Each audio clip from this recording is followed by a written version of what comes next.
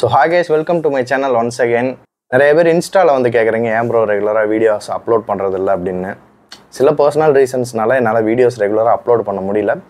இனிமேட்டு கிடைக்கிற டைம்லலாம் நான் வீடியோ போஸ்ட் பண்ணிட்டு இருப்பேன். அது உங்களுக்கு ஹெல்ப்ஃபுல்லா இருக்கிற மாதிரியான வீடியோவா இருக்கும்னு நான் நினைக்கிறேன். அண்ட் இன்னைக்கு வீடியோ எதை பத்தி இருக்க போகுதுன்னா, இன்னைக்கு வீடியோ கொஞ்சம் பெருசாவே இருக்க போகுது. பொறுமையா வாட்ச் பண்ணுங்க. நீங்க இந்த வீடியோ ஸ்லோவா இருக்குன்னு நினைச்சீங்கன்னா டைம் ஸ்பீட் 1.5 அல்லது 2x வச்சு பார்த்தீங்கன்னா உங்களுக்கு இது ஸ்லோவாக இருக்க மாதிரி தெரியாது. அந்த வகையில் இன்னைக்கு எந்த டாப்பிக்கை பற்றி பார்க்க போகிறோம் அப்படின்னா PEBC.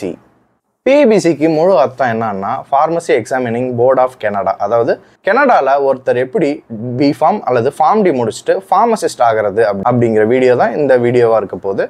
ஸோ அதுக்கு என்னென்ன ஸ்டெப்ஸ், என்னென்னலாம் பண்ணணும், என்னென்ன டாக்குமெண்ட்ஸ் தேவைப்படுது, என்னென்ன ப்ராசஸ் இருக்குது அப்படிங்கிற மொத்த தகவலையும் இந்த வீடியோ ஃபுல்லாக பார்த்து தெரிஞ்சுக்கலாம். வாங்க வீடியோக்குள்ளே போகலாம்.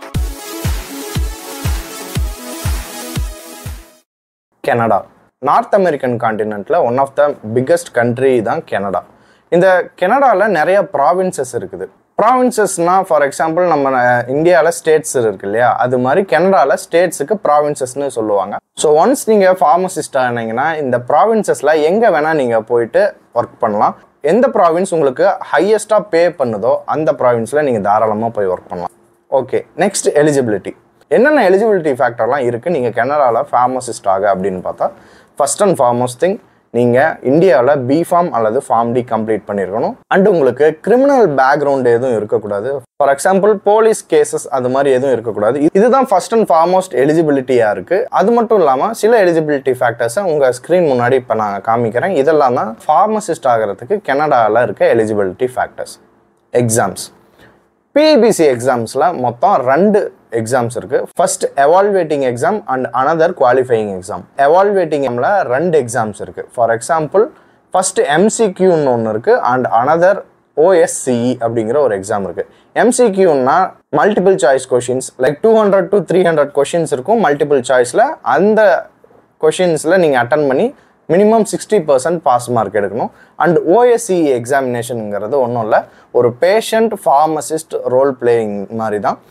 ஃபார் எக்ஸாம்பிள் எக்ஸாமினர் வந்து பேஷண்ட்டாக ஆக்ட் பண்ணுவாங்க. நீங்கள் ஃபார்மசிஸ்ட்டாக இருந்தால் அந்த பேஷண்ட்டுக்கு எந்த மாதிரியான தகவல்கள் எல்லாம் பரிமாறுவீங்க, எந்த மாதிரியான இன்ஃபர்மேஷன்ஸை அவங்களுக்கு கொடுப்பீங்க, ஒரு ட்ரக்கை பற்றி அல்லது ஒரு ட்ரக்கை பற்றி அவங்க டவுட் கேட்டாங்கன்னா எப்படியெல்லாம் நீங்கள் எக்ஸ்பிளைன் பண்ணுறீங்க அப்படிங்கிற உங்களோட கெப்பாசிட்டியை செக் பண்ணுறது தான் இந்த OSCE எக்ஸாமினேஷன். இந்த எக்ஸாமினேஷன்ஸ் எல்லாம் மோஸ்ட்லி இங்கிலீஷ் பேஸ்டாக தான் இருக்கும். ஸோ இங்கிலீஷில் நீங்கள் வெல்வர்ஸ்டாக இருந்தீங்கன்னா இந்த எக்ஸாம்ஸை கிளியர் பண்ணுறது ரொம்பவே ஈஸி. அதே மாதிரி கிளினிக்கல் சைடு இந்த எக்ஸாம்ஸ்க்கெல்லாம் ரொம்பவே இம்பார்ட்டன்ஸ் கொடுங்க. மோஸ்ட்லி எல்லாமே clinical based, case based questions தான் இருக்கும். ஸோ உங்களுக்கு கிளினிக்கல் நாலேஜ் அதிகமாக இருந்தால் இது உங்களுக்கு பயங்கரமாக ஹெல்ப்ஃபுல்லாக இருக்கும். Next qualifying exam. எவால்வேட்டிங் எக்ஸாம் மாதிரியே தான் குவாலிஃபையிங் எக்ஸாமுக்கும் 2 எக்ஸாம்ஸ் இருக்குது. எவால்வேட்டிங் எக்ஸாமில் ஃபர்ஸ்ட் எக்ஸாமாக MCQs இருக்கும். இங்கே அப்படி இல்லாமல் SBS இருக்கும். அதாவது சிங்கிள் பெஸ்ட் ஆன்சர். உங்களால் ஒரு கொஷினுக்கு ஒரு ஆன்சர் மட்டும் தான் கொடுக்க முடியும். For example fill in the blanks டைப்ஸில். And also இதுக்கும் OSCE எக்ஸாமினேஷன் இருக்குது செகண்ட் ரவுண்டுக்கு. இந்த 2 எக்ஸாம்ஸை கிளியர் பண்ணுறது மூலயமா உங்களால் கனடாவில் ஃபார்மசிஸ்ட் ஆக முடியும். டாக்குமெண்ட்ஸ். PEBC எக்ஸாம் அப்ளை பண்ணுறதுக்கு என்ன மாதிரியான டாக்குமெண்ட்ஸ்லாம் வேணும் அப்படின்னு பார்க்கலாம். Birth certificate, marriage certificate, passport copy which is certified, university degree, application form F and fees $530 Canadian. இந்த டாக்குமெண்ட்ஸ் எல்லாம் உங்கள்கிட்ட பர்ஃபெக்டாக இருந்துச்சுன்னா நெக்ஸ்ட் நீங்கள் டைரெக்டாக அப்ளை பண்ணுறது தான் உங்களோட அடுத்த ஸ்டெப்பாக இருக்கும். PEBC ஃபார்மசிஸ்ட் ரெஜிஸ்ட்ரேஷனுக்கு மொத்தம் 3 ஸ்டெப்ஸ் இருக்குது. ஃபஸ்ட்டு ஸ்டெப் என்னன்னா டாக்குமெண்ட் எவால்வேஷன். அதாவது நீங்கள் உங்கள் கையில் இருக்க டாக்குமெண்ட்டை டேட்டா ஃப்ளோ பண்ணி உங்களுக்கு அந்த கனடாவில் இருக்கிற ஆர்கனைசேஷன் உங்களோட டாக்குமெண்ட்ஸ் கரெக்டாக இருக்கா, இல்லை அதில் ஏதாவது மிஸ்டேக்ஸ் இருக்கா அப்படின்னு டபுள் செக் பண்ணுவாங்க. அதுக்கு நம்ம சைட்லேருந்து சில தொகையை நம்ம கட்ட வேண்டியது வரும். பதிலுக்கு அவங்க சைட்லேருந்து வெரிஃபைடு சர்டிஃபிகேட் ஒன்று வரும். இந்த வெரிஃபிகேஷன் முடித்தா உங்களுக்கு நெக்ஸ்ட் ஸ்டெப் 2 உங்களுக்கு எவால்வேட்டிங் எக்ஸாமுக்கு உங்களுக்கு ஹால் டிக்கெட் வரும்.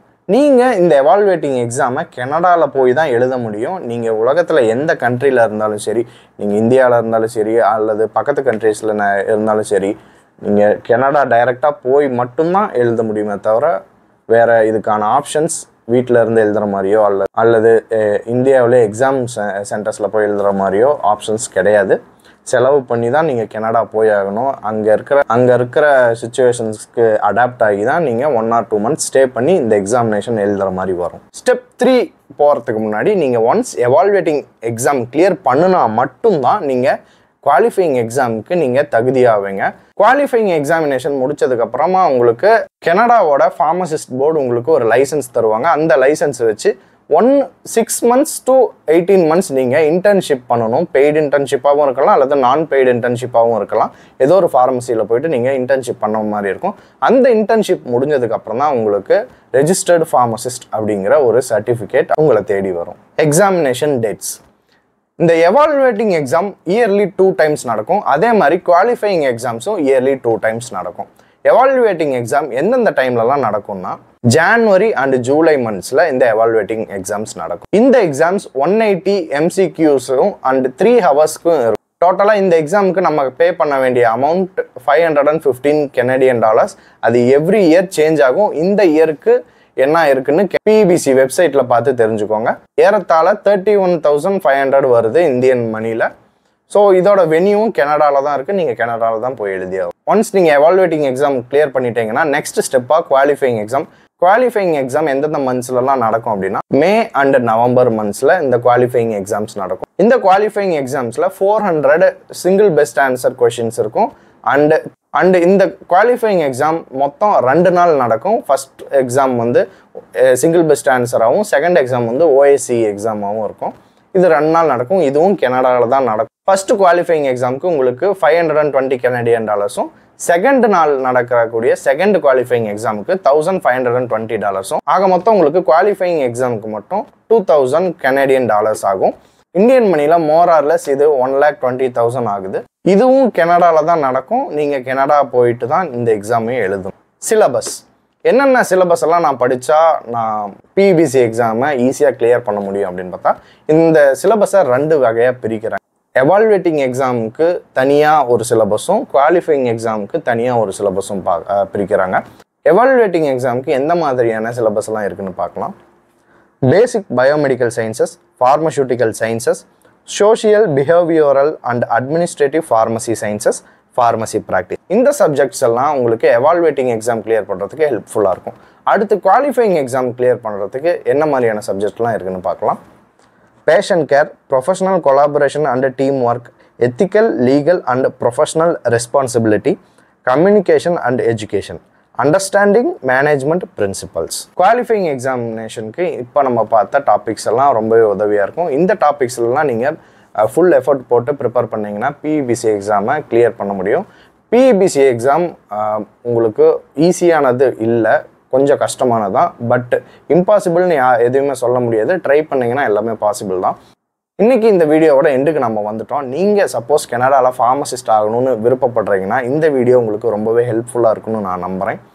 மேலும் இது மாதிரியான வீடியோக்கள் அல்லது வேறு கண்ட்ரி ரிலேட்டடான வீடியோக்கள் ஏதாவது வேணும்னா நீங்கள் தாராளமாக கமெண்ட் பண்ணலாம் அல்லது இன்ஸ்டாவில் எனக்கு வந்து ரெக்வஸ்ட் பண்ணலாம். சப்போஸ் அப்படி உங்களுக்கு பர்சனலாக ஒரு வீடியோ வேணும் அப்படின்னு கேட்டிங்கன்னா நான் தாராளமாக வீடியோ பண்ண ரெடியாகவே இருக்கேன். ஸோ இந்த மாதிரி இன்னொரு ஹெல்ப்ஃபுல்லான வீடியோவில் உங்கள் எல்லாரையும் சந்திக்கிற வரைக்கும் டேக் கேர்.